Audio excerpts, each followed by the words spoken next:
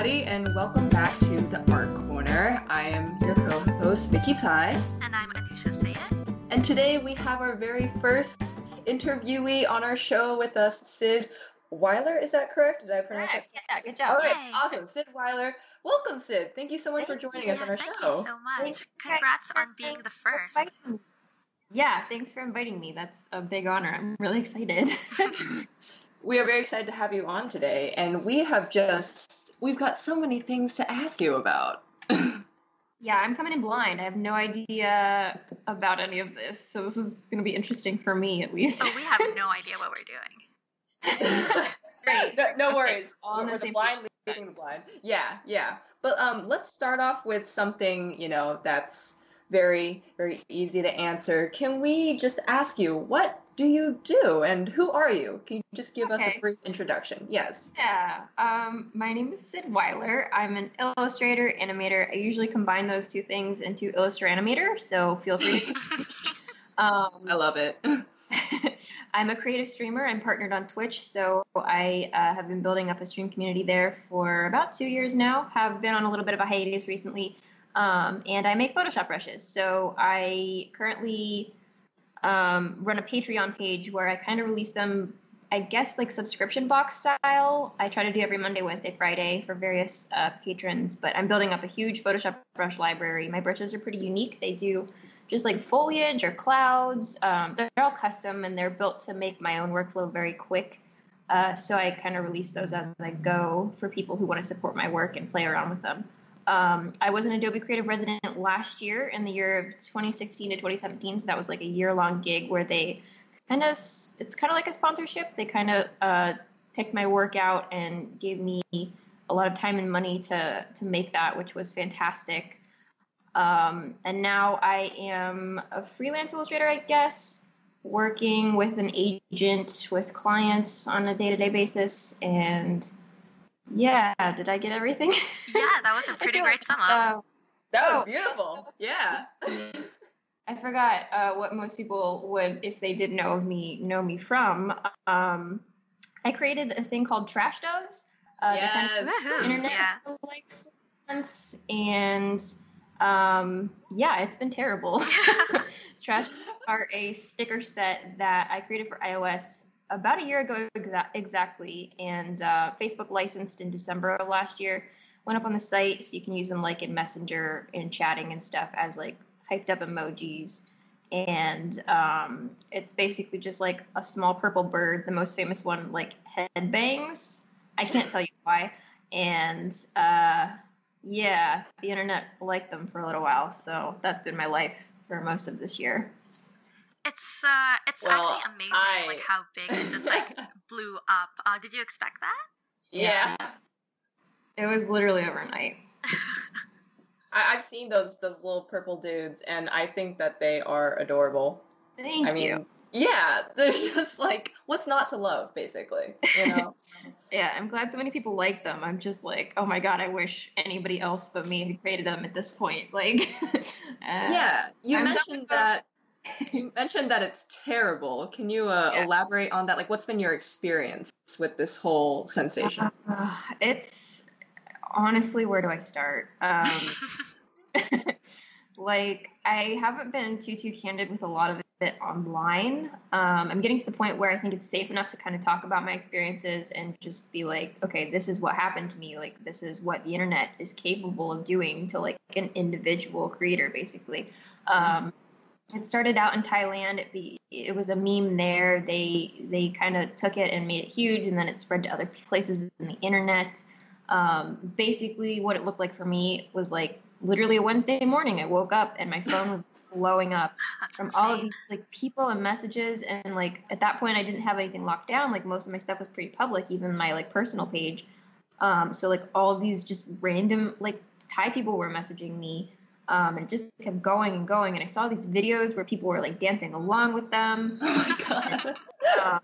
Like all of these like edited memes that people had made. And yeah, it just went from there. It just got bigger and bigger. And all of these news outlets wanted to do interviews. My Facebook pages went from like less than 1,000 likes on my personal page, and like the Trash Stuffs page didn't even exist, to like over 100,000 likes combined in 4 days, something like that.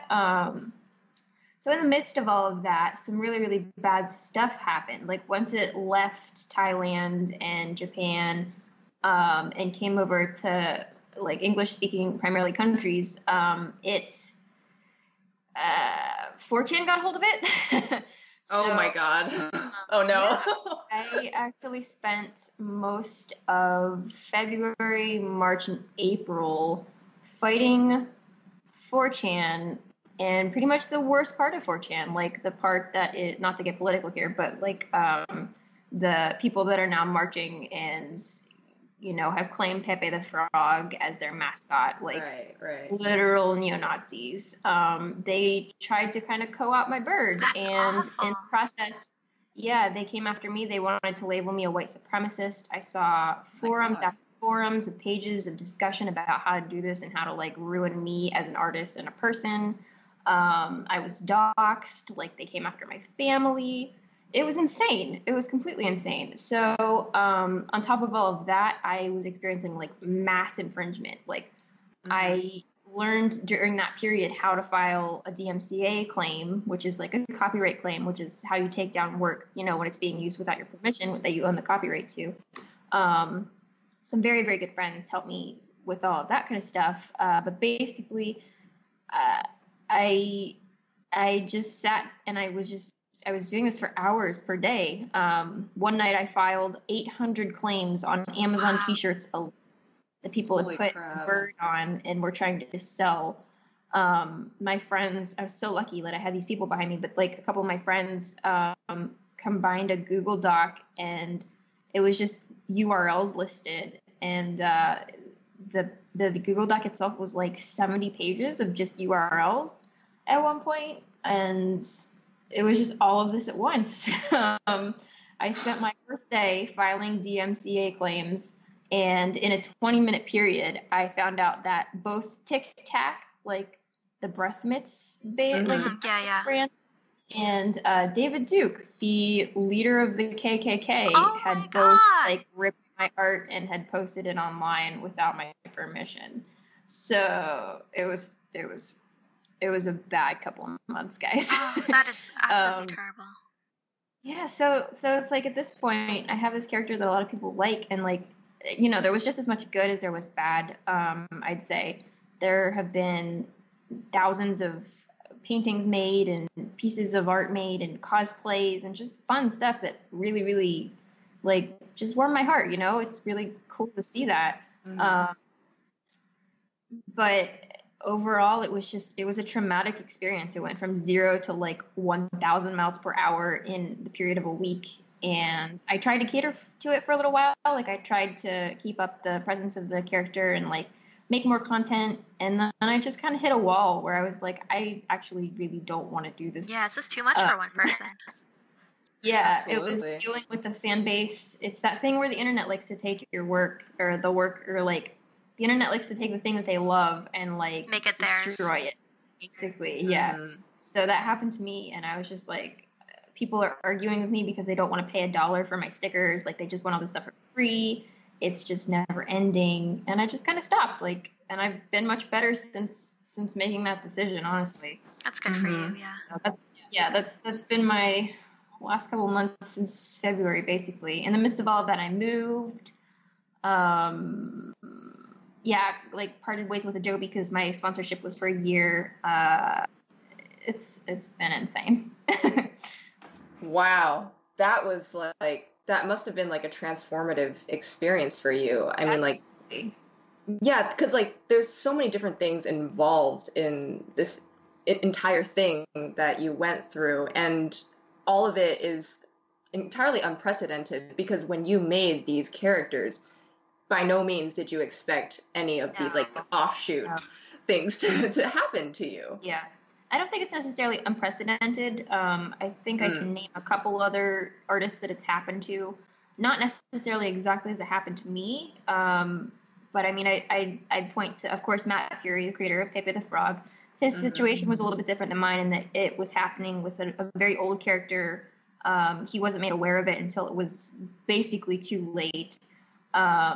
Casey Green, of course, was like, this is fine. That's everywhere and out of control. And there are definitely some other instances. But I think that the speed of which the trash dubs kind of took off and how big they got, the span of time, I think, was the first time that that's happened. And it's scary to me because it's definitely not the last time it's going to happen. And it's just going to keep happening. And I learned a lot, for sure. I learned a lot about myself, of course. I learned a lot about protecting myself. I learned a lot about protecting my art. I learned exactly how much copyright law does not protect us. It was a lot, that's for sure. I know absolutely nothing about copyright law. Is there any advice you can give to artists who are clueless about that kind of stuff?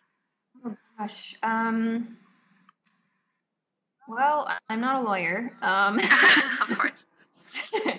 Basically, you own the copyright to like anything original that you create, barring, fan art, barring offshoots of other IP that you don't own copyright to.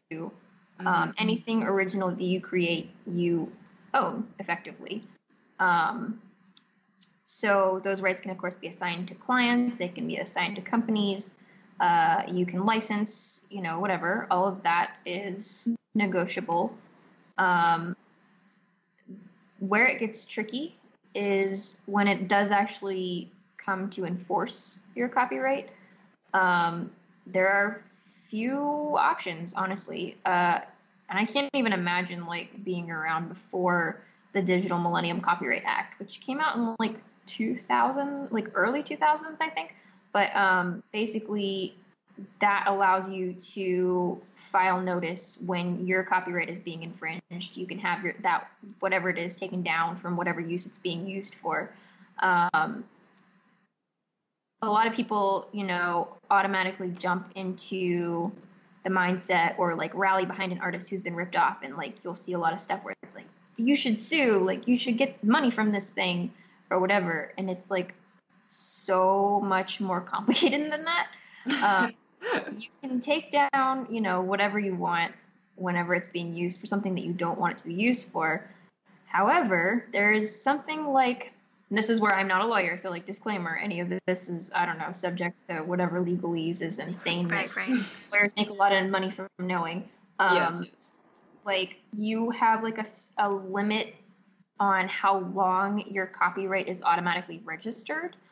And I want to say that that's a couple of months. That's something you have to look up. That's it. And then after that, you have to actually go and register copyrights with the government. You have to pay the money to put it in the system, of course. And then only if you've done that and only if you register your copyright and someone rips your work or takes it and puts it on a t-shirt or whatever, can you actually take it to court and potentially get money. Only in the case of a registered copyright can you actually, escalate that to getting, compensation for that use of the work. Otherwise, pretty much all you can do is take stuff down. And it's not useful for people like us. It's not there's, copyright police going around on the internet, looking out for you. Right. Enforcing your copyright falls to you and whomever you decide to sign over, the ability to do that, your lawyer or whatever. And it's just money after that. It's just paying people. And it's crazy to me that that's the only thing that's in place to protect you or your work from people who would just pull it off of Google and put it on a pillow to try to sell, just people who are trying to rip off of you. There's really just not a lot. And I know so many people that deal with this kind of thing every single day. They take hours out of their career. They take hours out of their days that they could otherwise spend, working, creating, making new stuff to further their career, just protecting the work that they've made from, knockoffs and rip-offs and A lot of them have gone to court. I know several people in very big lawsuits currently against huge brands that you'd recognize. It's a huge mess, and it only benefits the lawyers. Absolutely. So Okay. at this point, So do you think there's anything that we can do to... Yeah, recommendations for protecting your copyright is organized publication. So what that means is literally just keeping a portfolio, keeping a site where you have all of your work published, visible with your name on it, with things like dates traceable. So this literally can mean a Behance page where it's like you're publishing projects and that has a timestamp on it. It says what day, what time you published that work. So that in the future, if you're filing these claims, if you need this work to be taken down anywhere else, you can literally just link those posts and say, I published this on this date, it's mine. Like just having that kind of organized stuff in place is really the only thing you can do, honestly, that I can think of. And that's just good for you, like as a professional anyway. That's just all around good. Certainly. Not just for copyright, but honestly, just having organized publications on the internet is a good place to start. And like before the internet, what artists would do for this kind of thing, before you could hit publish on a Behance post or a Tumblr post or whatever, they would literally print out their work or make a copy of it or whatever it was. They put it in like a mailer and they would mail it to themselves so that that's really smart. The post office would put the post date on it or whatever, the postmark date. They would get it back. They would keep it sealed, like they wouldn't, open it or anything. And they'd file it away in a filing cabinet. So if the chance came that, anything was being copied or stolen or whatever, they could pull it out and they say, this is my work. Like this is the date that it was officially published. Here's the date from the post office. And that had to be respected. So like, it's basically just the modern version of that, like keeping stuff organized online where it's visible and mostly just for those cases. Yeah, definitely. So it's very largely dependent on the individual in order to keep track of all of these things. Entirely dependent on the individual. Unless you happen to have a lot of money and you want to pay a lawyer a lot of money, it is 100% on you, which is crazy, but true. Yeah. Yeah, I really hope things start to change soon and we get more rights as an artist because this is exhausting. Definitely. Yeah, and I've had a lot of discussions with other people who have gone through similar things with this. And a lot of them were pretty optimistic a couple years ago when Creative Commons started popping out. And I don't know a whole lot about that kind of stuff. Basically, listing attributions with various icons that, told people what was available for use, what wasn't available for use, what was good for use with attribution, whatever. But then that all just kind of fell off. Like I think whatever campaigns they were running to educate people about what those little symbols meant, like what it all was involved, I think that just kind of hit a wall and then everyone forgot about it. I think it made a lot of sense, but I can see, I guess, why it didn't go any farther. It's the thing where it's like there are no copyright police, no one actually monitoring, or of course it would be impossible to do so, but just that fact that there's no other system in place, not helping any of us. That's for sure. Yeah, it seems that like to be an artist now, like in the digital age, you also have to learn all of this legal stuff and to be responsible for yourself aside from just being an artist and making things. And I don't know about you, but I never learned any of this in art school. Oh No. I did not learn any of it whatsoever. And I graduated 2 years ago. Like I think we're all pretty much the same age, so it's not taught in schools. It's scary. I had to learn all of this stuff from other people who had learned it from other people because they were going through something horrible and other people had reached out to them to say like, hey, here's what you need to do. Like that's what happened to me. That's what I do. Like if I see someone else, now who needs help with this kind of stuff, like I'll message them and be like, hey, like let me know if you need help. Like I can walk you through how to file your first DMCA. Like it's a chain of like education through exploitation, basically. Just one person after another getting completely screwed, and then the people who have gotten screwed before them just trying to help, basically. That's, in my experience, what happens. Well, it's definitely one positive thing that's come out of this entire mess is that people are now able to like help each other and help other artists. Right, there's more awareness through about these stuff. Yeah, very through these small troubles. pinpoint of light in an otherwise very dark void, but yeah, it does exist. Yeah, so hearing about that, yeah. Sorry, go on. I was gonna say a lot of it I feel is because the system is so complex and works so hard against you. I've come up against I haven't even talked about like the ethical and moral kind of stuff that I've come up against.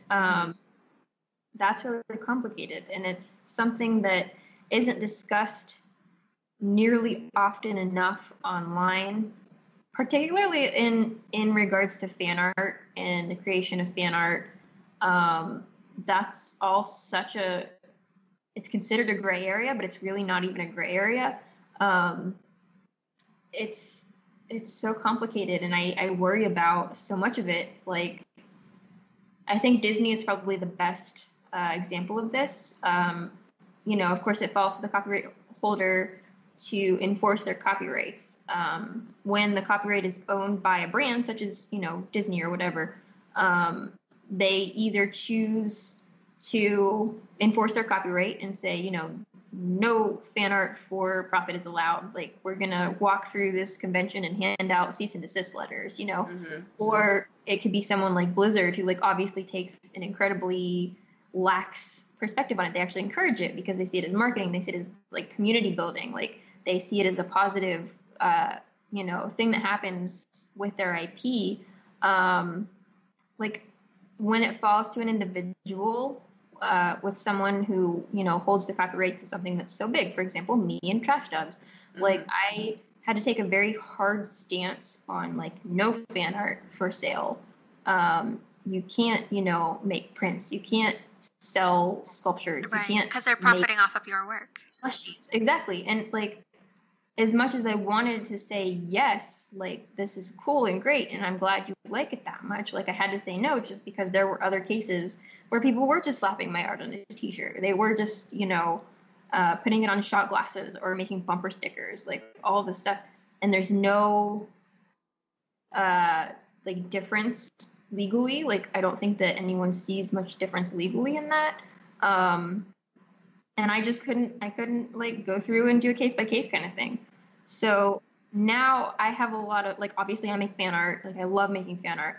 I have a lot of just like worries about like potentially selling my fan art, or like, am I a hypocrite for doing that? It's very complicated. I like wrangle with that mentally, and it's tough. But I don't think that that's a discussion that happens nearly enough online. Just in terms of awareness, like, I love fan art. I buy fan art. Like, I bought some of my own fan art. I have a whole like shelf of plushies that I was like, no, you can't do that. Actually, hey, here's mail that to me, But like, I just don't think that there's nearly enough mindfulness regarding it, and like what can actually happen to artists if anyone happens to turn, or any company decides to take a different stance against it. It's such a mess, and I feel like it's a time bomb, honestly. It's ugly. Yeah, I think you bring up a really good point, and it's interesting because with our first episode, we had talked about sort of like the practice of fan art, more of like, is it good or is it bad for the artist as an individual? But we didn't touch on like selling it per se, and like the ethical standpoints. There's two different conversations. Absolutely. Exactly. It seems like there's a lot of guesswork that goes into, whether selling it is okay or not. Exactly. That's where it's like, legally, no, it's not allowed. Unless you own license to the IP that you don't own the original copyright to, like, you aren't technically legally allowed to profit off of it. But like I said, it comes down to the company or the individual, whoever owns that copyright, and how they choose to enforce it. And that's where it's like playing roulette, where it's like, well, it's okay now, and it's like, it wasn't okay for Disney in the past, But then it's like it's just however the company structure changes, like whatever, scenario happens that forces them to like change their mind about things. That it's just it keeps me up at night a lot. Yeah, you have to be really careful about that kind of stuff. Yeah. And I love fan art. Fan art is amazing, and like it's such a great thing to do, and like be able to find other people who like the things that you like. Yes. It's so good for community building, and even just from a perspective of like online exposure, it's very shareable, it's very relatable. So that's really good for you just in terms of that kind of stuff. But yeah, just I don't know. It's the profiting gets into this whole other discussion. Yeah. Honestly, Anoosha, I'm thinking that we should have had Syd on for the first. Yeah, I know, right? I would have had like a movie perspective for like the 7th time. I'm not a lawyer. This is just my experience. You heard it here, folks. Mm-hmm. So we've talked a lot about your experience with Trash Doves and all of the stuff that you had to deal with legally. Uh-huh. So I want to transition now into your personal work having to do with your brushes that you create, right? And that you share with the community that you've built up around your artwork. And obviously you are very well known for your brushes because they're beautiful and you create so many wonderful textures in your artwork. And yeah, and at the same time, I was very curious, particularly about how did you become so comfortable with sharing your process, whether it's through Twitch or with your Photoshop brushes, know? You seem to have this this propensity toward really sharing different processes and pieces of your artwork. Can you tell us more about that? Yeah, so like probably about 2 years ago, a lot of people don't know this, but I failed out of art school. I failed out of my first major. I was in animation at Ringling, and they were like, nope, you're not going to keep going. So I was like, okay, bye. And I went over to illustration. So that was a bad time in my life. During that time, my boyfriend moved. He had graduated. He moved to New York for a little while. So I was basically just kind of living alone, ostracized. I didn't know many people in my new major. Didn't really talk to a lot of people in my old major. And I was just, feeling very alone. And I was trying to figure out what kind of work I wanted to make, what I wanted to keep going with, basically, because I was kind of starting over. This is like 3 years into my college career. And I kind of stumbled upon Twitch one day because I was obsessed with Splatoon.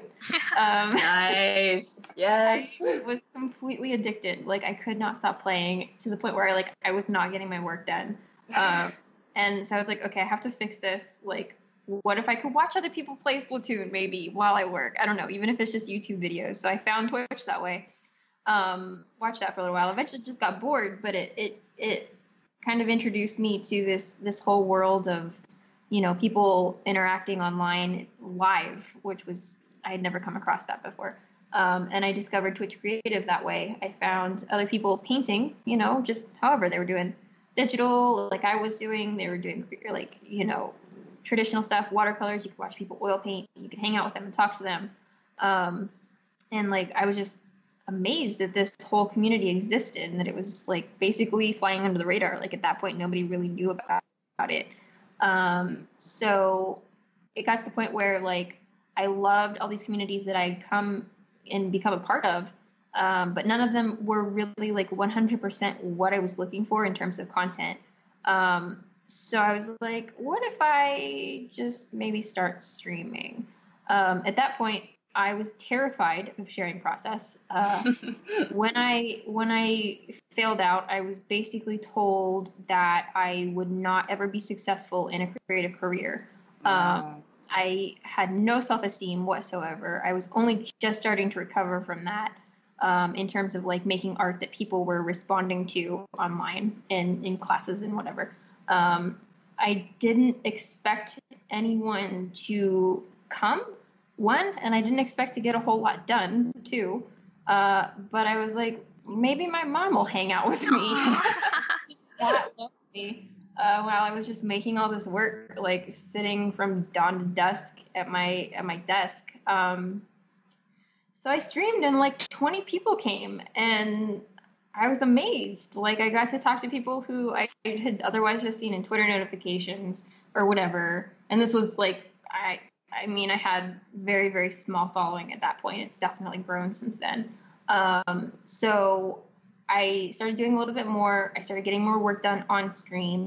People started asking me questions that I had not considered myself while I was working. They'd ask, like, why did you do this with your layer? Like, what's that tool that you just used? Like those kinds of things. And I was like, that was like when I realized that I actually had an expertise to share. Like I developed these workflows. I discovered these things that worked for me. I was able to explain them to others and show them like how I use them, and then they were able to incorporate them into their own, workflows or whatever. And that was a really good feeling. I discovered that I really liked to teach in that way. So I just kept going with it. I kept building. I developed a community. Like a lot of people started becoming very regular. I started sticking to a schedule after Adobe picked me up. Because I was able to, basically. Sorry, I just bumped my mic. If there was big noise. No, you're fine. Power of editing it. We'll cut it out. Yeah. And I just kept going with it. And it, I developed a whole ecosystem on my channel. I completely, like, before I started streaming, I don't even know why I started streaming, because I was so uncomfortable. I wouldn't even let people look over my shoulder, like, while I was sketching. Like, they'd come up to my computer and I'd like hide it with my arms, like, no, it's not done, it's not ready, like, you can't see it. So I don't even know how I became comfortable enough to open up a barely started document and just be like, okay, yeah, like, you can watch me fail until it looks like something decent, I guess. That's cool. Mm-hmm. I'm comfortable with that. I have no idea how I got from A to B, but I did. And it's been very, very, very good for productivity, for my self-esteem, just all that good stuff. So I kind of stumbled upon brush making accidentally. I'm not a very patient person. I like a lot of detail in my work, but I don't like actually spending the time to put the detail in my work. So I was working on a little series that I was doing last year called Cardons, and they're basically just cars with like a bunch of plants and stuff growing out of them. Yeah, I've seen those, yeah. Yeah. So I was drawing this car, and I was like, oh my god, I don't want to draw all these little tiny leaves, but they're going to look good when I finally do. I was like, okay. And I was on stream when I was doing this. I was like, I'm going to experiment right now. We're going to see if this works. And I made my first like Viner foliage brush. So it basically just drew the leaves for me. Mm-hmm. Oh man, like I've discovered something magical. I just kept going with it, and I kept making more and more. People wanted them, but this is still a concern. I was concerned with selling them, and this was before I knew a lot about copyright, so I'm really glad I didn't just kind of start selling them like on Gumroad or whatever. Mm-hmm. I was concerned that people were going to start using them for commercial work or work on, whatever company they did, because basically my brushes are a combination of a tool and my design. At their base, that's what they are. They're my interpretations of foliage, of clouds. I build these tools from my original drawings. And if people were going to start doing this or using them for those purposes, like basically that was design work that I wasn't going to get paid for. So I didn't really see that was going to be productive for the longevity of my design career, basically. So I held off on releasing them for a very long time.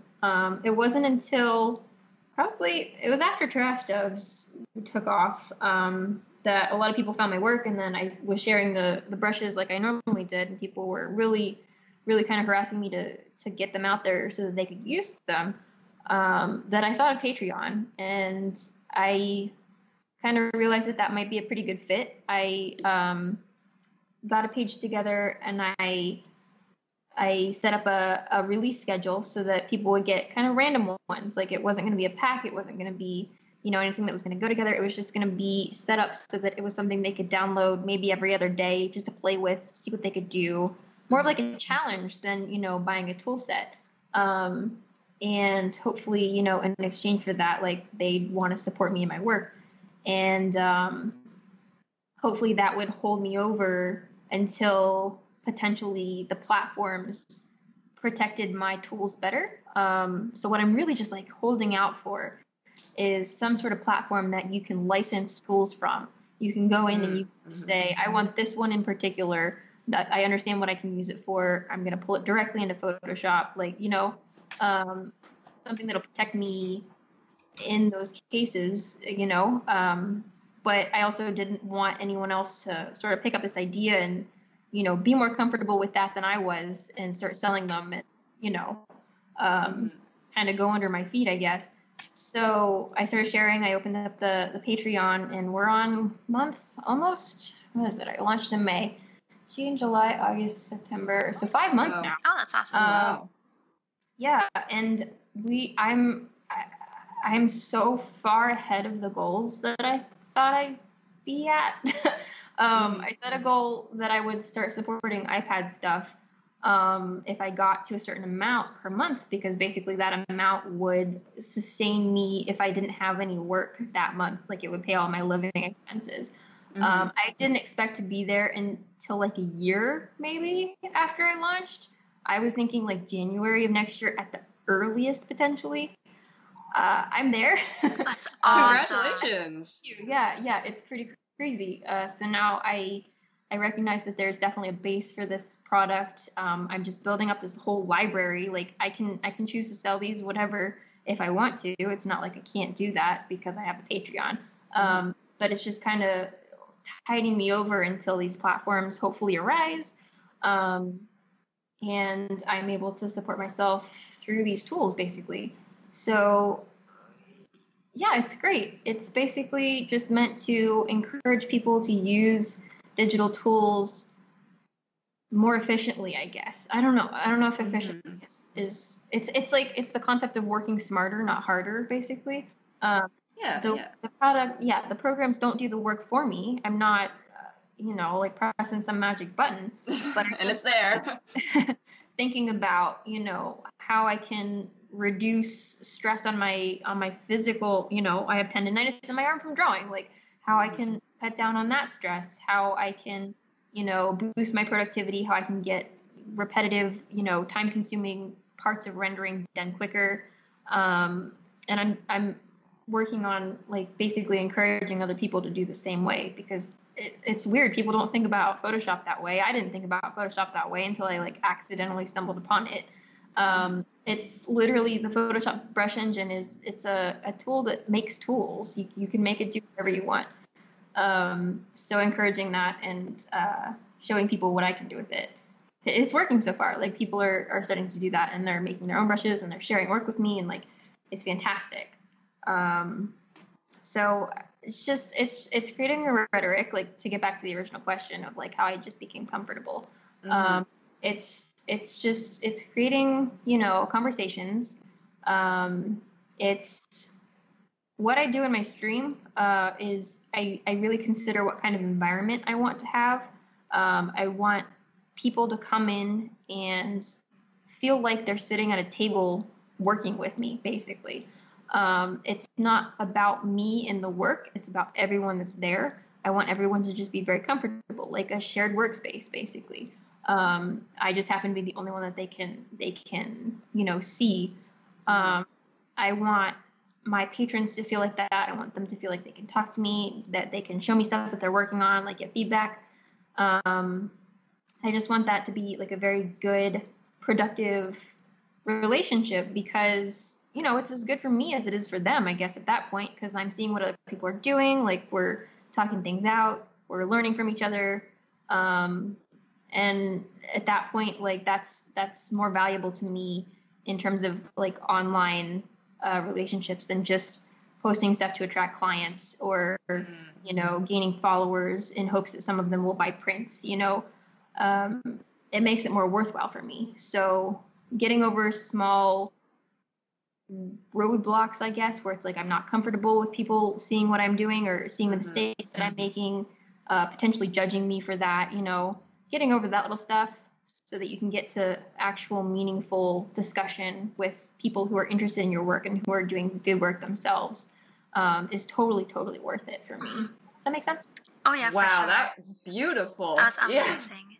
I just wanted to say like how amazing, like it was so brave of you to take that first step into like this whole new world, and like how it brought you to this place where you are now, where you seem, and I'm completely changed for it too. Like I said, I can't remember like how I got from point A to B. I think it's just because now I'm sitting here thinking about it. I think it's just because I'm so different now than I was. I literally can't remember what it was like being like that again. I just remember like physically being uncomfortable with people seeing stuff. I can't actually remember the mindset, just because I completely like shed that skin, I guess. And it's something that I recommend everyone learn how to do, just because it's been so liberating, for me as a creator and a person. Like it's one of the best things I can recommend figuring out how to do, I guess. Yeah, and also may I just say, well, first of all, big middle finger to whoever told you that your work would never amount to anything. Like, what the heck? But I think it's so wonderful that you've come from that place of, like discomfort and insecurity to building this wonderful community around your artwork. maybe out of spite, yeah. But now you've made something so wonderful out of it, and you have people to share your work with. Exactly. And I personally feel like I have a lot to learn from you, and I just appreciate you sharing your story and your journey up till this point. Yeah, I feel like it's really inspiring to anyone out there who maybe in the same situation you were in, like way back when, and like there's no one journey for an artist. Like there are bumps along the way, and eventually you find out what you are, and it might be something totally different from what you pictured like you would be when you first started, but it's different for everyone. Exactly. And I'm nowhere near where I thought I would be maybe 7 years ago now, we'll say. God, it's been that long. But I would not give any of it back. Like a lot of people, when I talk about failing out or like my experiences with that, they're like, well, do you recommend art school? And it's a complicated question. I wouldn't give my personal experiences back, just because I am who I am and I've done the things that I've done because of them. And I'm completely, like, I'm grateful for them. I'm completely situated in them. Like, I'm fine with them. So a lot of it's just being mindful and I think reflective of where you've come from, where the things that you've experienced are going to lead you to, how to basically make everything work for yourself, and then take that and, make a space for others. Like you said, it's the people who are in the same positions, who are unsure of themselves, who don't necessarily, think that they're gonna make it in this industry or whatever. It's showing and communicating and being open with them about those experiences, in order to encourage them, I guess, because that's what people did for me, and it's the chain of what it is. That's how it works, I guess. Absolutely, yeah. Well, I feel like, Anoosha, I've mainly been asking the questions. So is there now a question that you would like to present to Syd? Me? Oh, I thought, okay, never mind. I was a bit confused. If I wanted to ask a question, I was like, I didn't know I had to prepare anything. No. I did want to ask about your Adobe residency, what that whole experience was like, what brought you to that, and what you have learned from it. Because I thought that was really cool what you did. So yeah. It was an amazing year, that's for sure. I did not in any way anticipate what was going to happen during that year. A lot of stuff happened that I didn't plan for. I didn't do a lot of stuff that I did plan for. For one, I'm just incredibly grateful to Adobe. Honestly, that sounds really corny. I swear to God, I'm not being paid to say that. This is not an advertisement in any way. Like they don't have to have a program like that. They don't have to provide residencies. They don't have to have that entire team and budget that they just dump into creatives that they see something in. But they do. And I think that that's incredible. And my experience with it was nothing but positive. I would absolutely not be where I am today without it. And, it just ended how many months ago. I'm still working with them. I am getting ready to present workshops here at Adobe Max, which is like their big yearly convention thing. Oh, that's awesome. So I'm giving actually brush making workshops for like 300 or 400 people. Wow. Las Vegas next month. Yeah, I've been stressing about that. That's been fun. You'll be great. I've been working with them in some other capacities as well. Like, it's a fantastic relationship. Everyone that I've met there that works there is just completely into like providing things for creatives and like making our lives easier. And it's fantastic. So yeah, I was with them for a year. The residency provided full salary, benefits, travel, hardware, and just unbelievable opportunities to travel and meet people and see things and do things. And it was wild. So my work, I got this straight out of college, and you guys now know about my college experiences. So I pretty much just like did a 360, where, I was told what I was told, failed out, didn't even know if I was going to like get a job, to basically having this like major tech company sponsoring and like believing in me. So that was one, like, horrible ego inflation, 2, crippling imposter syndrome at the same time, somehow, like, constant companions. So I worked through that all year, and I think that really honestly held me back a lot, because I had not, gone off on my own at that point. I was financially independent for the first time. I was out of school, so I was like, oh, I'm a real adult now. Cool. I have bills to pay and stuff. So I was like doing all of that at the same time. So my original project that I pitched to them was an expansion of my thesis. And I sort of, I guess, lost sight of the goals of that project, I'd say, for a lot of reasons. There was just a lot of other stuff going on. I was doing other things, like I was being encouraged to explore and, experiment. So somewhere along the way, yeah, it just shifted focus, I guess. And that was encouraged. Like, they encouraged it. Absolutely. They were excited about the stuff that I was doing. Once I figured out how to make these brushes, they were like, whoa, this is so cool. So I held a lot of guilt about that, I guess. And I still, like, I finished the project for the most part. It just hasn't been released. Like, I'm literally just sitting on 5 full animated illustrations. Oh, wow. Because I was getting ready to launch them like the week literally Trash Devs took off. So I was being bombarded by people who really liked my drawings of birds on donuts. The project itself was like a deep and meaningful exploration of like the history of my area and like buildings. So I was like, okay, I don't really have the audience for this right now. But it was always sort of on the back burner, I guess, for everything else that I was doing during the year. And I think what I learned most from that experience of just like wrestling with these things was that let me figure out how to phrase this. Hold on. It's better to try to do, or no, okay, here. It's enough. You got it. It's going to be really meaningful when it comes out. It's enough to want to do good work. It's enough to want to make good work. You don't have to make important work. You don't have to want to make important work if you're focusing on making good work, because the importance will come later. That was something that I didn't necessarily recognize. That wasn't like a variation or a, nuanced bit of information. I hadn't realized that in my, inflated ego, I have to do something really important and meaningful phase after all of this, And I realized that towards the end of the year. And now I think that's kind of something that I carry with me every day. That's something that I consider in everything that I make and do. And it's a good mindset. I think it's much healthier for you as a creator, just to focus on doing good work and pushing yourself to your own personal limits and experimenting and doing what feels right.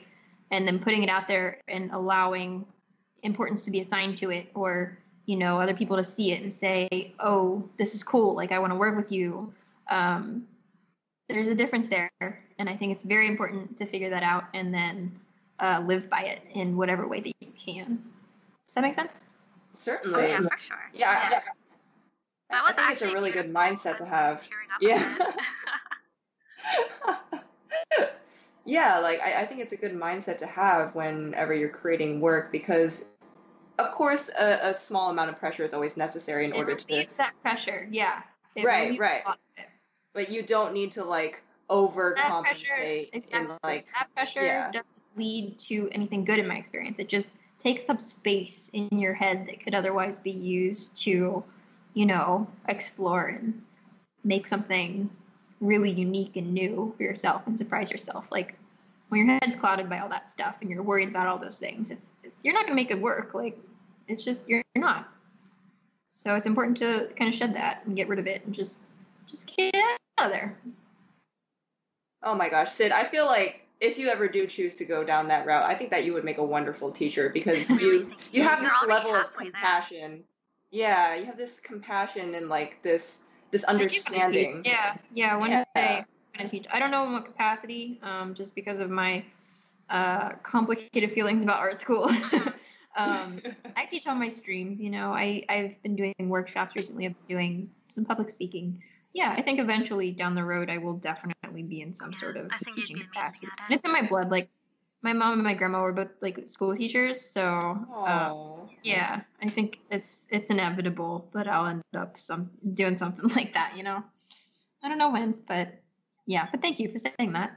Yeah, it'll happen if and when it happens, of course. Yeah, exactly.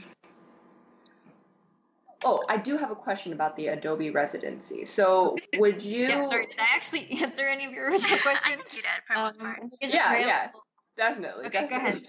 Go ahead. So would you recommend any artist to try out or to go for the Adobe residency? Absolutely. When I applied for it a couple months before I graduated college. During that time, I was pretty much applying to like anything I could find that said that like it needed Photoshop experience. Mm-hmm. I think within like the span of December and January 2016, I sent out probably close to 100 cover letters. Wow. Adobe was the only thing I heard back from.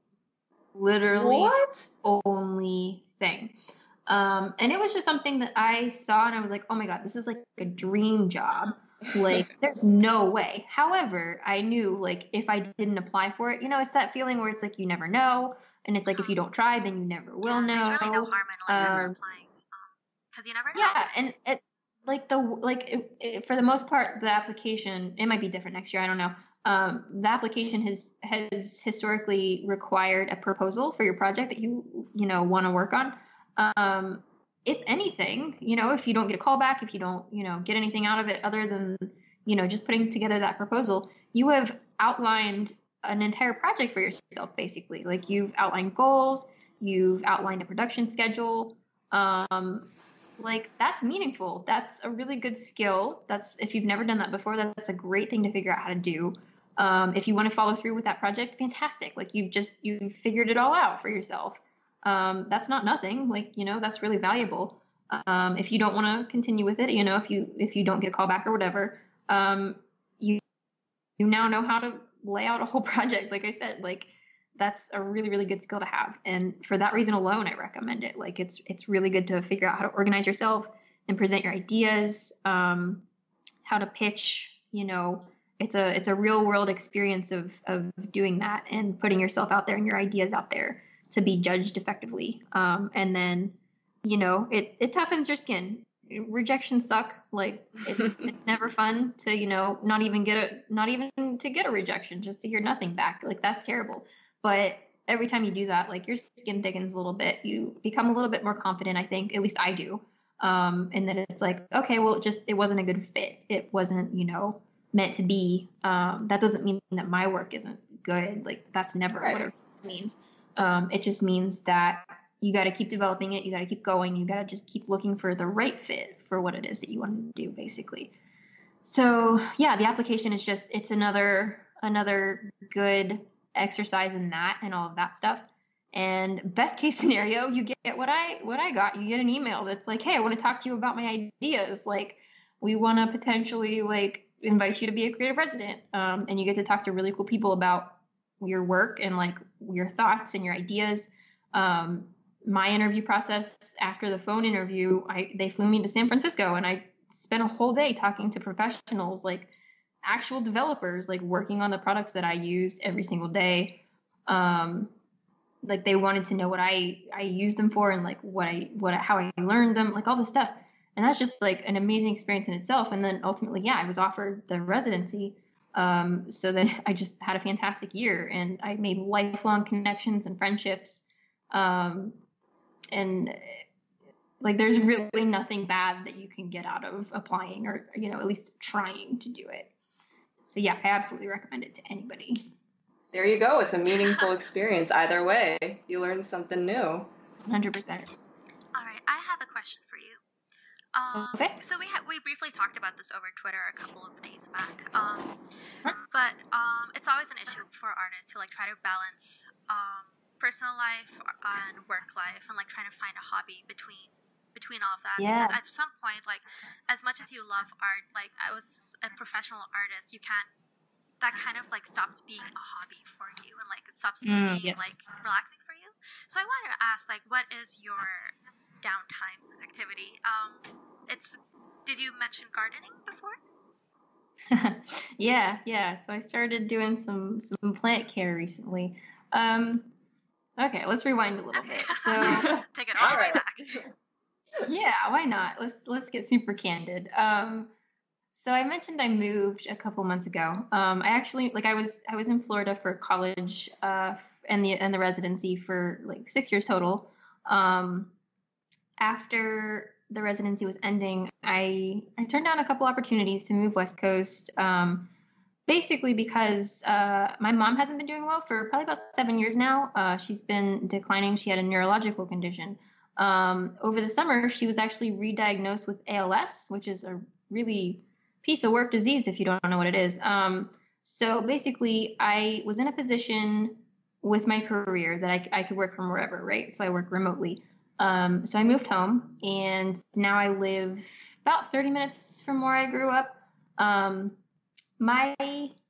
lot of people online don't know this, but what I do pretty much week to week, and what I've been doing for a couple months now, has been basically part to full-time caregiving for my mother, who's almost fully disabled. So that takes a lot of time out of the day. It's a stressful experience. It's a lot to wrangle mentally, just watching this decline. So I was kind of balancing working and, doing this stuff. And after Trash Toast, of course, all of that happened. I just wasn't feeling super great about my work. And yeah, so like I was just sort of doing my work. My productivity fell out, fell right in the trash. Like, I wasn't making anything. I was trying to make work for clients, and it just like wasn't the best. Like, I fell back on a couple like deadlines. A couple projects were canceled because of this. So it was just like I was in a really, really, really bad place with it. So basically, I kind of decided, I was like, I need something for me that's not tied to this stressful thing in my life or my main source of income. Mm-hmm. So when I got back in my new apartment, which I've been here for 2 months now, I fell back on plant care, which is something that I liked a lot when I was in Florida. So I got some houseplants, and I leaned fully into it. Like, I started watching a bunch of plant care videos and like how to fertilize, what kind of soil, moisture, whatever, just like all the little stuff. Like, I fully got into it and learned a whole bunch of stuff. And then, yeah, like a couple weeks ago, I decided to gut this like succulent bowl that we had over the summer. I was like, okay, I'm just going to start propagating succulents now. So I started a succulent farm, and I have a couple of cookie sheets of like succulent leaves that yeah, if you don't know, like you pull a succulent leaf off, it will grow a new succulent off of the base. It'll put out roots and then it'll grow a whole new plant. So I have probably like 200 plants currently growing. Oh, it sounds like heaven. Yeah, it's great. And I have like my new apartment has huge windows. We have like east, south, and west facing light, so it's like perfect for plant growing. So I set up a whole like plant room, and it's really, really good for my mental health. Like it's done so much for me just to have something to like look forward to taking care of the next day, or like checking in on the next day, and like plotting progress. And you know, like I talk to my plants, I sing to my plants. It's good in that way. You know, it's good to center yourself. At this point, we had this discussion where a lot of other people have, you know, hobbies or things that they like outside of art, which is, for most of us, our primary source of income now. It's very good to have that, because it's like recharging your batteries. I think I already feel the positive, effects of it. It's something to get you out of your space, you know, of clients or patrons or, you know, whatever it is that takes up all of your attention. Oftentimes sapping your creative energies, you know, so that you're not making stuff for yourself anymore. You're making stuff for them. And doing that thing for yourself, it recharges that. Even though it's not creating, it just gets you out of that stressful mindset, and it completely just rejuvenates that. It refills those tanks. And even just 20 minutes a day, you know, whatever it is, like if you can find 20 minutes, you know, just don't watch another episode of Netflix or whatever. Like, you know, like I feel like it's something that you absolutely can do, and you just have to pick something. It doesn't even have to be something that you're like really, really, really passionate about. It's just something that you have mild interest in. Lean into it. Learn as much as you can about it. Find people in your community that are interested in it. Like I've made a couple friends recently with people who also propagate locally, just like on my block. There's a little like apothecary down the road from me, and they sell succulents. And I walked in, and they're like, I started talking to them about that. And now like I'm taking care of some of their succulents, and like they've given me some of their dying plants to like add to my farm. And they're like, hey, if you know your babies grow up to be big and strong, like we can sell them here. Like just find people to connect over those things. Find people outside of your main source of stress and what it is you do all the time. And give that to yourself. Like give yourself that gift, basically. Like I was talking about in the tweet thread, Anoosha, my dad does this a lot. My dad kind of goes through like phases with his hobbies. And it's almost like an annual or biannual cycle. He's like the past 10 years or whatever, he's been into like fish tank care, and he like completely leaned into it. And there was so like our house was just tropical fish tanks, and like he had reef tanks, and like he set up this whole like filtering system, and like we'd go to meetups in like Pittsburgh, and we'd like trade off fish and like cuttings from his plants, and made a bunch of friends that way. He was really into car care, and he would like take his like souped up, you know, sports car to like car shows. And like he joined internet forums about it. Right now it's droning. He's really into like flying drones. So like over the summer he got like this fancy little drone, and he got all of his like certifications and licensing so he can fly commercially. So people are now like hiring him to go out on the weekends and do like flyovers of like local buildings that are like either going to be for sale or going to be torn down for documentation. And he just really likes it. And then when he gets bored, he moves on to the next thing, whatever interests him. And it's really healthy to see that, honestly. It's really good to see that fluctuation of passion and that eagerness to learn, I guess. Whatever it is, you know, you stick with it, you learn as much as you can. If you get bored, you move on to the next thing. It's just something that I think everyone should absolutely do for themselves. No matter what industry you're in, no matter what you do for a living. I think ours is a little bit unique just because, you know, most of what we do comes out of a passion or a hobby that we started when we were kids, most likely. you don't start out being a dentist as a kid. Like, it's a little bit different. But just, I think for everybody, I think that's a really, really good thing. And yeah, did that answer the question? Oh, yeah, for sure. Okay. Yeah, definitely. I think that it's great, and a big part of life is just learning new things and finding enjoyment and in all the things that you want to know more about. And it's funny because Anoosha and I were actually having this discussion. I had asked her, like, is art something that you want to do for the rest of your life as like your main career? Mm-hmm. And she was telling me, like, I have dreams about moving to, like a small town in Europe and becoming like a pumpkin farmer or something like that. It's just like, right now we think that art is the only thing that we're ever going to be, but in reality, our lives are made of so much more, and we can become and choose to become anything that we want to at any given time. Yeah, exactly. And that's fantastic. It's terrifying and fantastic at the same time. Yeah, absolutely. So you should always have more than one thing, I think. Just for variety, variety is the spice of life. It's totally true. Vicki, do you have any other questions? I don't have any other questions. I did want to just add on a little thing to this whole hobby conversation, which is that what I've been doing for myself is taking up baking. And I made a loaf of banana bread last week, and it was so much fun. And yesterday I went to the grocery market to buy ingredients for pumpkin spice cupcakes and cream cheese frosting that I'm going to be making this week. Right? And I was like so excited, like walking down those aisles. I'm like, yes, I'm going to make these. This is going to be so much fun. So it's definitely. So fulfilling. Yeah. That's great. Good for you. Thank you. But yeah, I don't think I have any more questions. I guess I have one last question before we start to wrap this up, because we are at an hour and 6 minutes through. So last question is, what made you decide to be an artist? Oh my God. The ultimate question. Yeah.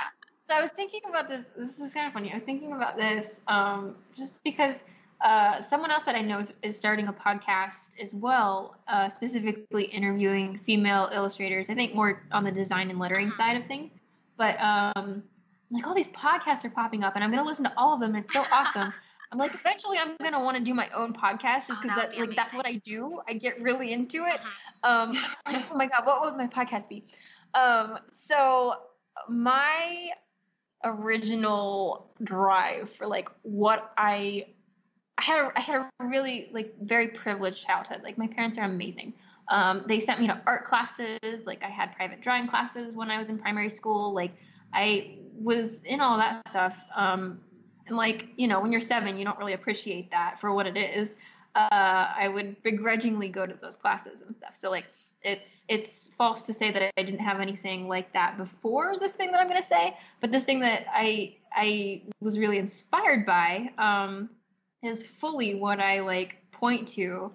I got involved with Neopets and started drawing my We've all been there. Yes, and making stories, and it was my first, like looking back, it was my first community that I was a part of. Like I never had many friends at school. None of them really were interested in things that I was interested in. Like I was like a nerd. I like to read and like play video games and stuff. So I found this community in like making art for my characters there with other, kids that were making art for their characters and writing. And I learned to code, like very basic coding for my pet pages. But in all of this, I was drawing my dumb little dragons. Like I was teaching myself design software. I begged my parents for like Photoshop and a tablet. I didn't even know what those things were. It was just what other people were saying that they had. And I'm like, Dad, I need this. And I ended up with like Photoshop, which I'm sure was pirated, and a tablet. And I just kept going with it all the way through high school until I started having like, more serious art classes. I started going to like art camps in the summer. And I met other professionals, like, well, I wasn't a professional at that point. I met professionals, who were making a living from their art. And I started thinking about it and I was like, wait, people make art for a living for Neopets. Like I should go and do that. So it was really just that. I really just fell in love with creating and like connecting with other people about what I was creating, and being a part of that whole ecosystem and that community. And I love talking about it. Like, can you hear me smiling right now? I can't hear the smile in your voice. It's incredible. I was like, when I was thinking about what my podcast would be, I was like, I need to start interviewing other artists who got their start on Neopets. Yes. That should just be my podcast. Yeah, because it's like listening to your story right now. I was just like immediately like, wait, this is me. This is my life. Exactly. It's like everyone our age, and like it would just be a bunch of professionals because we've all like made it to that point now, talking about our favorite things about Neopets and just like reminiscing. Don't be surprised if I actually end up doing this. Like, this is my idea. Yes, please do it. Actually. What Neopets did you And you know what? Sorry, I was a fan. But I want to know. I was a fan of the Drakes. I could never afford Drakes when I was a kid because Neopets was like horrible. So I had Shoirus, I had a Bori, I had Aishas. Oh, cute. Were they painted? I now at this point, okay, full 100% honesty, I still play Neopets like every day. If only just to go on and like get my bank interest. Basically, I made 300,000 Neo points on the stock market last night, guys. Oh dang! Pat myself on the back there, but it's not the same. Of course, it's completely different now. But it was my everything I loved as a kid, and yeah. I want to ask, did you ever like apply for like the or like submit to like the art contest and like random contests? Oh, of course, of did course. You ever win? Beauty contest, art gallery. Yes, you did. I had a lot of trophies. I was in the Neopian Times a couple times with comics. Oh, you're a pro. Yeah, I had so much fun with all of that, and yeah, pretty much every week for like a couple years, I was in the beauty contest with my pets, and it was definitely my main reason for living for a couple years. Yeah, it was fun. Long live Neopets. I feel so sad about Neopets because I went on pretty recently and like it hasn't changed. The death is in sight. So... No, the death is in sight. I mean, Adobe just announced that they're cutting support for Flash in countdown 1.5 years now. You know, that stuff isn't going to get converted to anything. Like, all of those games just aren't going to work anymore. Yeah. Like, you already can't play in Chrome. You have to go to, like, Firefox and some other browser that supports Flash.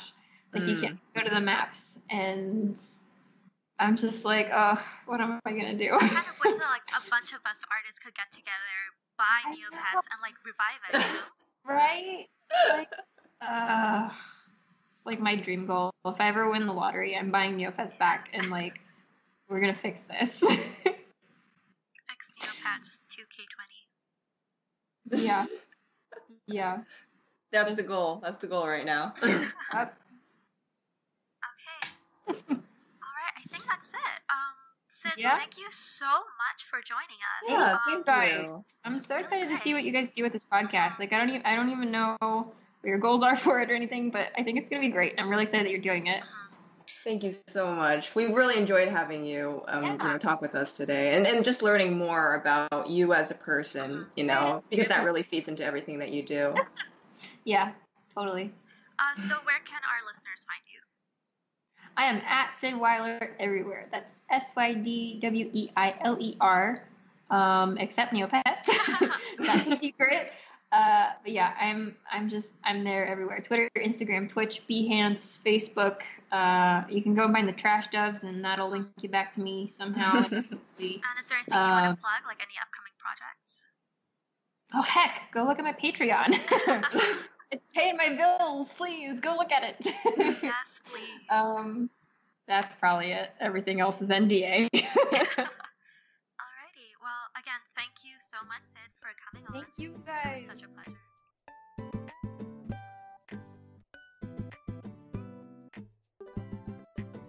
Thank you for listening to The Art Corner. You can follow us on Twitter and Instagram at The Art Corner Pod, or send us any questions or comments at theartcornerpodcast@gmail.com.